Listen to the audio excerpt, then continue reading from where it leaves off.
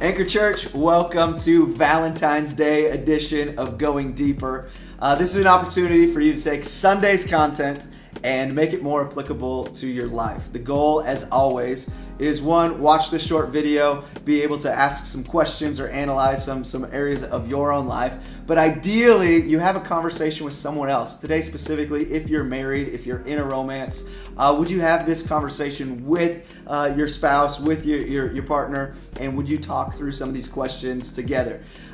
We just got done talking about anchored romance at our Sunday morning gathering, and whenever you're watching this, we encourage you to take the time to hear the questions, maybe hit pause, answer them, and dialogue these with yourself, but ideally with somebody else. One thing we talked about to begin our time together is identifying your season. Because it's really important to recognize what season I'm in so that we don't fall into comparing the season I'm in today to the season I used to be in or want to be in, or my season versus another person's season. It can be really dangerous. Now, there's some broad seasons as far as singleness, dating, married, divorced, but then there's also seasons within seasons, whether it's having young kids or whatever's going on in life or with your job. There can be all types of different seasons. So would you take a moment right now, and question one is, what season are you in? Or maybe it's even multiple seasons within seasons. What is happening in life right now? And can you at least identify the seasons that you're currently walking in? The follow-up question to that is, how can I be faithful in this season? Whatever season you're in, what does it look like to be faithful to God? Be faithful to the future that God has for you, to be faithful in the romance that is in front of you, or even faithful in the singleness right now, regardless of what the future looks like. What does it mean to be faithful in this current season? We talked about the importance of purity. Whether you're single, dating, married, purity is a significant issue with all of our lives as we handle our different fleshly desires and sexual temptations. What does it look like to battle with the ideal for purity? The question that we want to pose to you is, what steps can you take to fight for your purity? We talked about how purity is not just the absence of sin, but the presence of Jesus. How do we do both? How do we welcome more of Jesus, and how do we abstain from these temptations of impurity?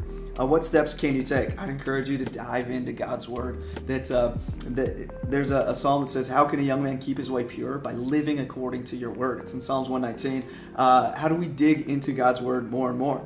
I would encourage you, secondly, to bring it to the light. If there's areas of impurity, when you bring it to the light, you have conversations, you take what is hidden and it becomes exposed to the right people at the right time, can be so helpful.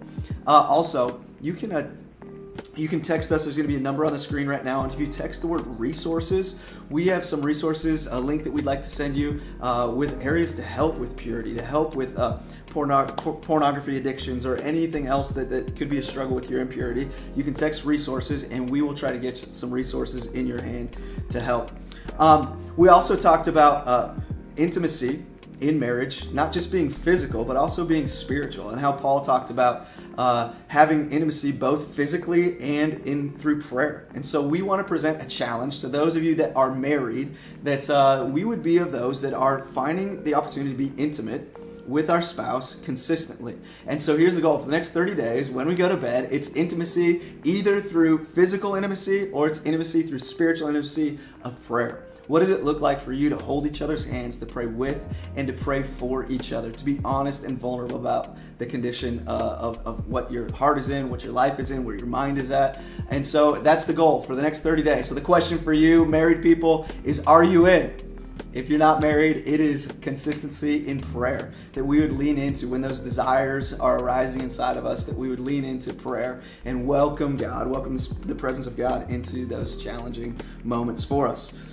We also talked about the value of having counsel, having coaching, having advice, and learning and growing through other people. So if you are in a season of life right now where there is struggle, we want to say that we want to pursue Jesus, but we also want to seek help. You can also, with the number on the screen, if you text resources, once again, you will be sent to a link where there is counseling resources that we have available in our community that we would love to connect you with.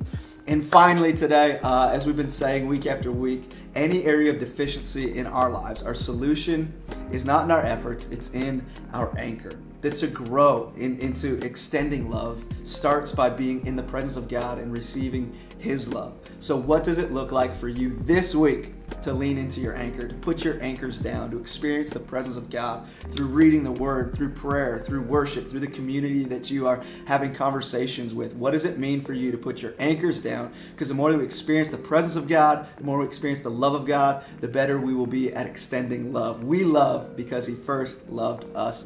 Love you so much, Anchor Church. Hope you have a great Valentine's Day weekend. Excited to start a new series with you next Sunday. Hope to see you there.